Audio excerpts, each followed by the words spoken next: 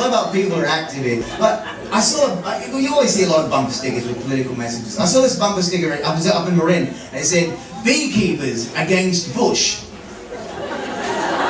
And I was like, wow, that's very specific, because I've seen people who don't like Bush, but nobody has to point out, I'm a beekeeper. And I want you to know that I am a bee person, and I'm not in favour of the administration. Who needs to... Where do you even get that bumper sticker? Where is that in Berkeley? Where is that on Telegraph Avenue? Yeah, hello, yeah, I'm looking for a sticker to put on the back of my car. I'm not really a fan of the president and his policies, and I keep some bees. What do you have for me?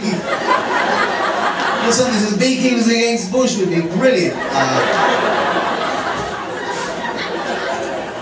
But I'm sure that they're at the White House and they're just like, you know, you've lost the beekeepers. Oh, shit. Not my honey friends, no.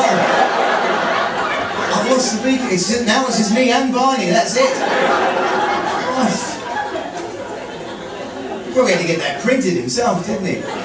Go down there. Yeah, hi. Yeah, I need to get some bumper sticker printed up.